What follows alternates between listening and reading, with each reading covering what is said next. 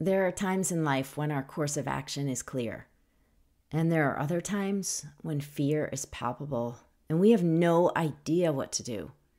Maybe you're in a situation like that right now. I certainly have been in recent days. Today, we're going to look at a story about one of those times when we look around and we have no idea what to do. I first recorded this episode at the end of August, and when I re-listened to it in preparation for airing it, I realized the world has changed. I talk about a hurricane that actually never hit, and the war in Israel hadn't even started. As I revisited the story from 2 Chronicles 20, I realized there are people who are living out this story in real life. They're facing actual physical enemies that are coming after them. I feel so small and helpless over here on the other side of the world. Yes, I can pray, and I have been praying, but just this morning, I got a text from my son who is doing something to make a difference for Israel. If that's something you're interested in knowing about, just stay tuned to the end, and I'll tell you more about how you can get involved. If you've been listening along, you know that these past months have been a really hard and heavy season in my life personally, and in the lives of many of my family members. We've seen death and cancer and family dynamics that are really difficult to walk through. And there have been so many days where I just feel like, God, I don't know what to do. Like, I look at a situation that seems so beyond my control. I've said to my husband, it's ironic because my podcast is called Find Hope Here. And there have been situations over these last months that I have said, I don't see the hope in this situation. And this past week, in my Sunday school class at church, we were studying this passage, and it reminded me that, it's not about me. It's not about my family. It's not about the circumstance we're facing. It's about God. And it reminded me to stop focusing on the issue that's pressing and the things that I'm struggling with, and to focus on God and who He is and His power and His might and His presence in this situation. Hi, friend. You're listening to Find Hope Here. I'm your host, Teresa Whiting, author, speaker, ministry leader, friend, and fellow struggler. This is a podcast about the messy, complicated, painful parts of life, but also the beautiful, joy-filled hope that Jesus promises. Each week, we dig deep into God's Word together and talk about how His truth impacts our everyday lives. I'm not going to ask you to sit with me and have coffee, because I seem to have my best conversations while I'm just doing life. So I'd love to hang out with you as you walk or fold laundry or drive to work. You're invited to join me in pursuing the hope God promises. No matter where you are or where you've been, I pray you always find hope here. Let's jump into today's episode. I'm going to start by reading the story in 2 Chronicles 20, and throughout I'm going to stop and make commentary, because this is a story that we all need to know and take comfort in. After this, the Moabites and Ammonites, and with them some of the Meunites, came against Jehoshaphat for battle. Some men came and told Jehoshaphat, "A great multitude is coming against you from Edom, from beyond the sea. And behold, they are in Hazazon Tamar, that is in Gedi." Then Jehoshaphat was afraid and set his face to seek the Lord, and proclaimed a fast throughout all Judah. And Judah assembled to seek help from the Lord. From all the cities of Judah they came to seek the Lord. So basically what happens is there's some messengers that are sent to King Jehoshaphat, and they tell him there are enemies on the move, they're on their way, and they're almost here. And Jehoshaphat, his response, he was afraid. It says Jehoshaphat was afraid and set his face to seek the Lord and proclaimed a fast. And I love that. I love that it says he was afraid, because so often we look at situations in our lives, we look at things that are beyond our control, and we're afraid. And sometimes we think, oh, I shouldn't be afraid. How weak is my faith? What's wrong with me? But no, fear is a very real and valid emotion. And so if there are things in your life that are scary, that are beyond your control, I just want to remind you that it's okay to be afraid. But I love it that he was afraid, and in his fear, he set his face to seek the Lord. Oh, and I love that idea of turning our face toward the Lord. You know that those who look to him are radiant, and their faces shall never be covered in shame. So what he did was he turned his face to seek the Lord. That word seek means to ask, beg, beseech, inquire, request. He was desperate. He said, I am terrified, but in my fear, I'm not just going to go into the spiral, the spiral of what if, and then this, and then this is going to happen. And you go into that deep, dark hole of pretty soon you're living on the streets in a cardboard box. And I don't know, maybe you guys don't do that, but I can kind of spiral out of control.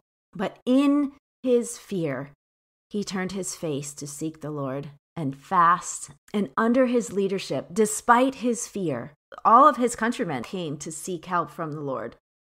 All right, let's see what happens. Verse 5, and Jehoshaphat stood in the assembly of Judah and Jerusalem in the house of the Lord before the new court and said, okay, so now he's praying. Listen to this prayer. Listen to the focus of his prayer. O Lord, God of our fathers, are you not God in heaven? You rule over all the kingdoms of the nations. In your hand are power and might, so that none is able to withstand you.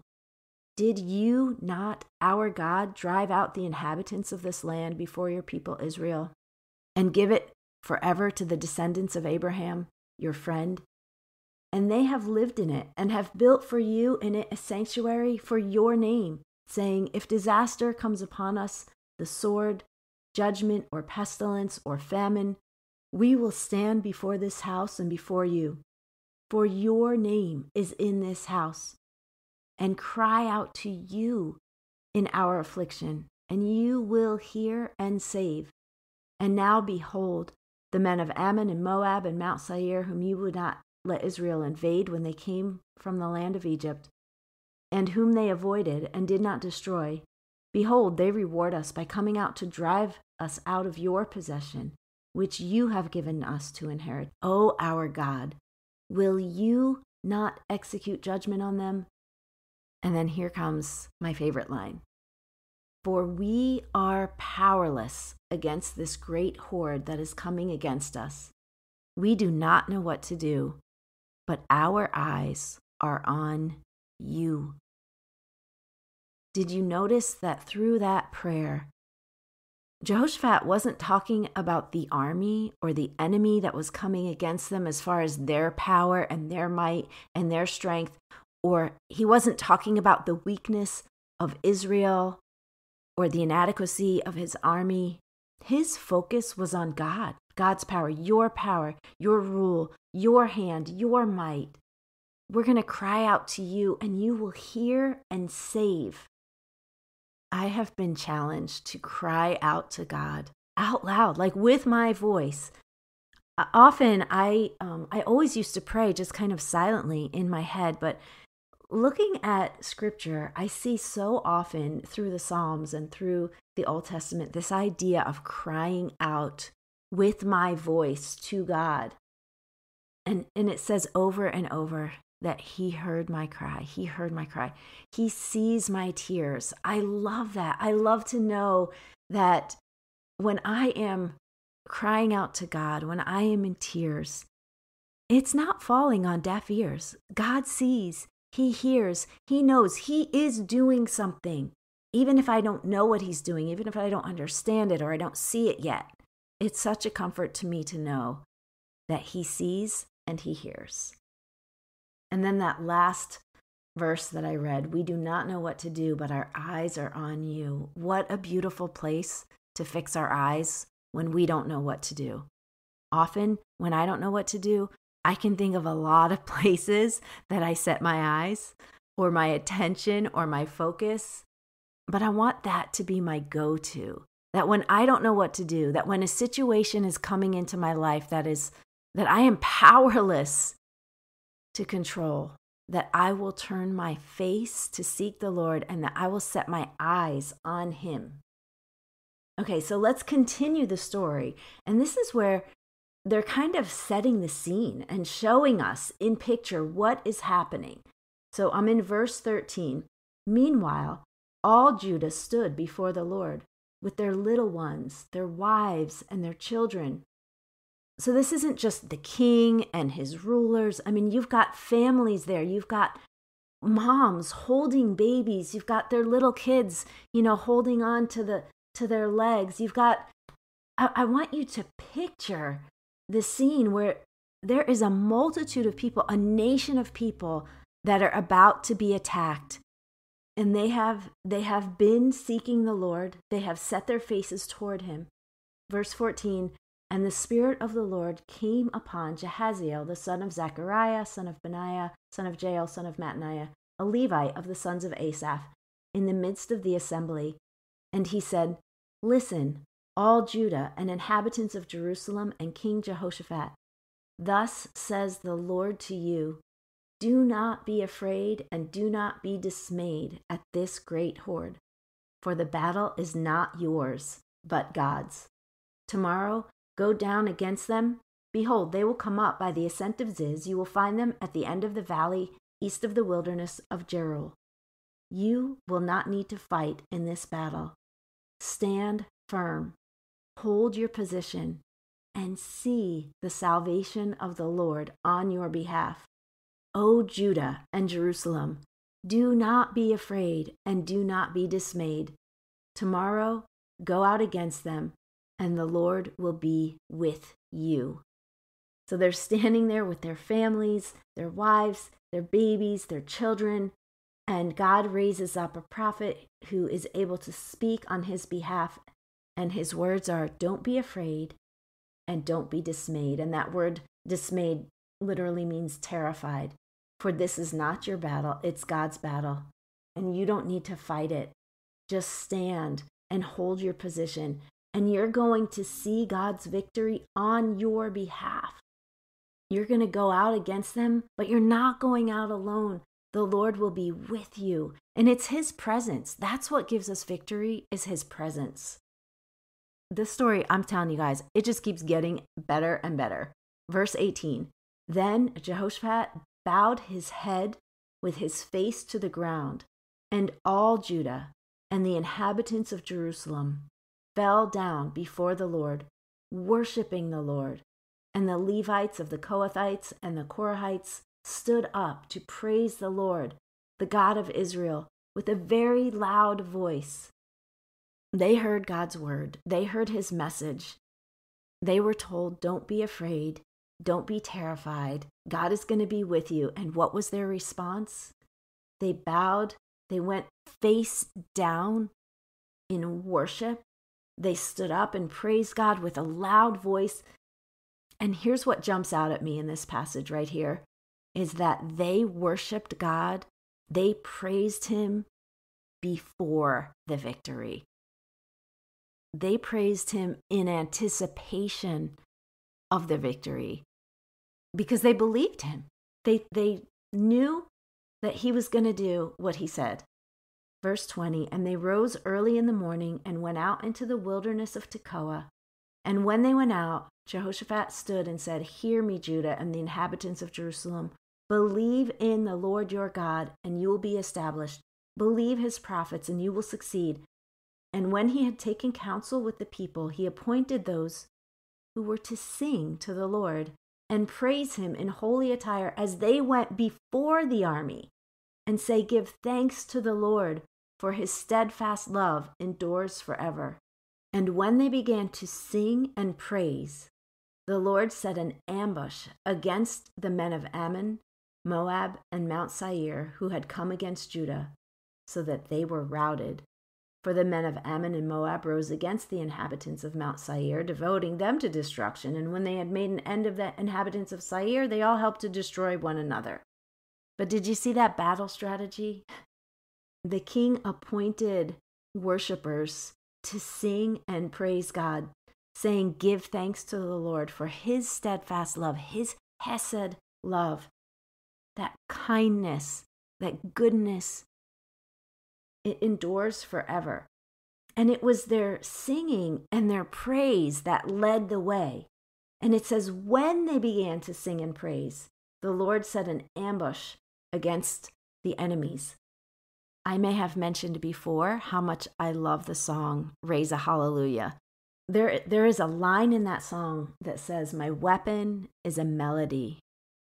That song reminds me that there is power in singing and praising God and lifting up his name and seeking his face and turning my face toward him and saying, "God, I don't know what to do, but my eyes are on you." And my eyes aren't just on you. They're worshiping you. They're praising you. I'm going to sing to you. I'm going to lift my voice, even though I am afraid, even though I feel completely out of control in this situation. And I'm going to read the end of the story. When Judah came to the watchtower of the wilderness, they looked toward the horde, and behold, there were dead bodies lying on the ground. None had escaped. When Jehoshaphat and his people came to take their spoil, they found among them in great numbers goods, clothing, and precious things, which they took for themselves until they could carry no more. They were 3 days in taking the spoil. It was so much. On the 4th day, they assembled in the valley of Barakah, or the valley of blessing, for they blessed the Lord. Therefore, the name of that place has been called the Valley of Blessing to this day. Then they returned, every man of Judah and Jerusalem, and Jehoshaphat at their head, returning to Jerusalem with joy, for the Lord had made them rejoice over their enemies. They came to Jerusalem with harps and lyres and trumpets to the house of the Lord. And the fear of God came on all the kingdoms of the countries when they heard that the Lord had fought against the enemies of Israel. So the realm of Jehoshaphat was quiet, for his God gave him rest all around. Not only did God answer their prayer and protect them and fight their battle for them, he gave them 3 days worth of spoil, of blessing. And what was their response?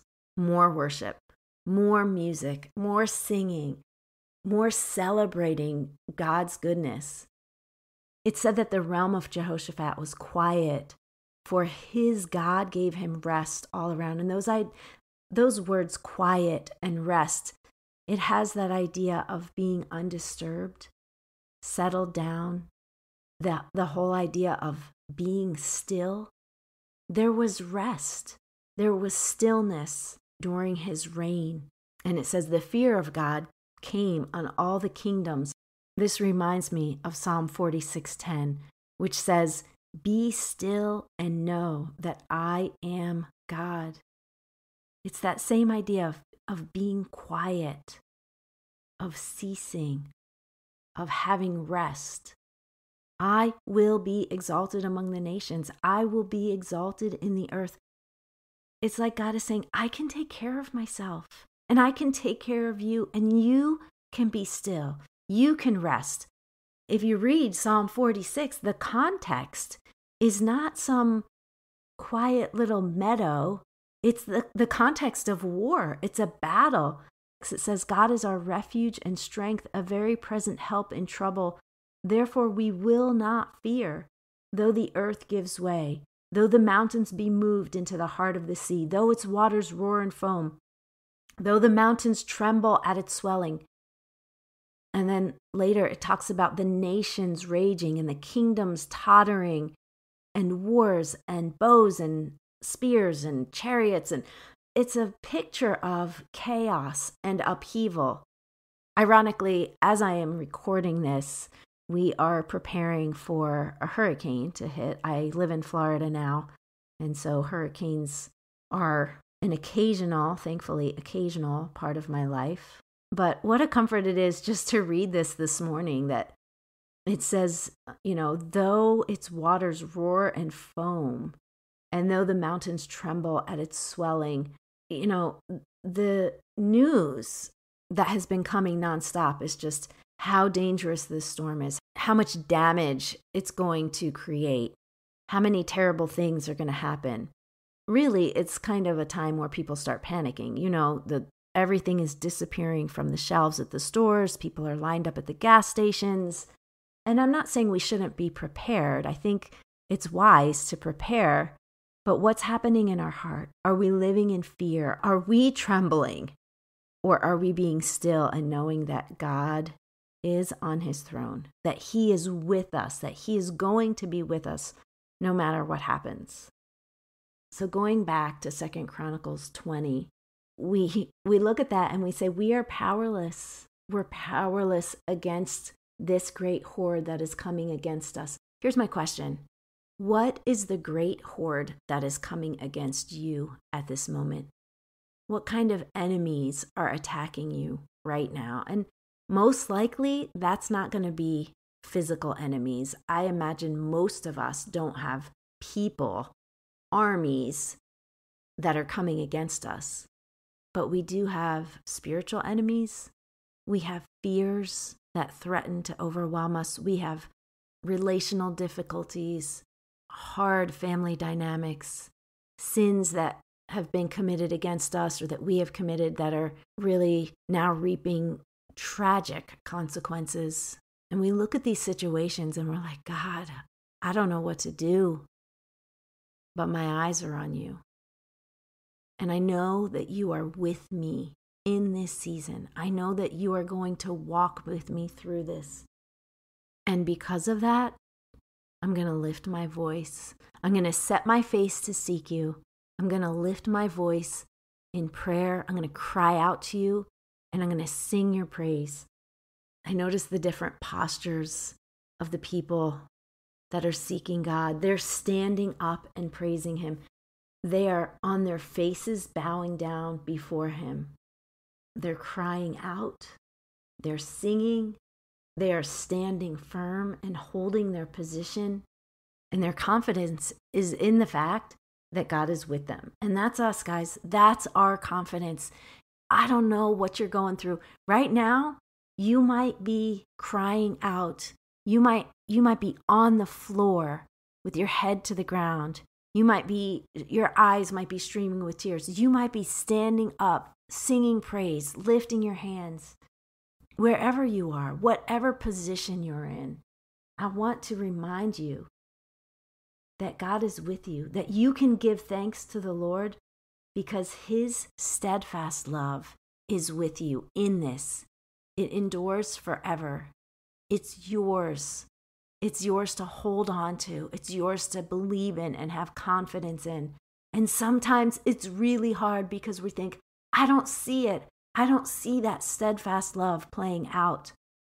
So I just want to remind you and encourage you to believe in the Lord your God, to believe his word, to believe that he is good and he is doing good, and that he is with you right now in whatever you're facing. When you don't know what to do, he is with you.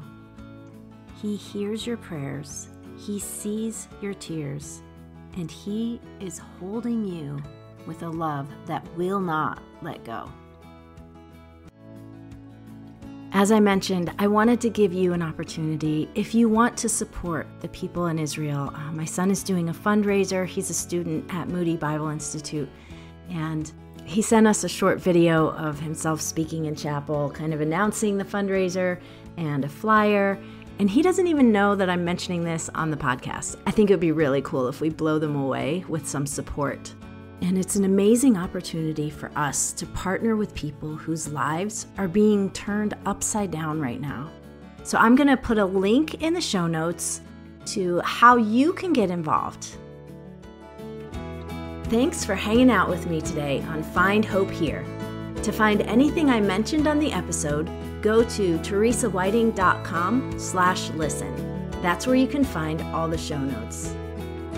I'd like to leave you with this prayer from Romans 15:13. May the God of hope fill you with all joy and peace in believing, so that by the power of the Holy Spirit, you may abound in hope.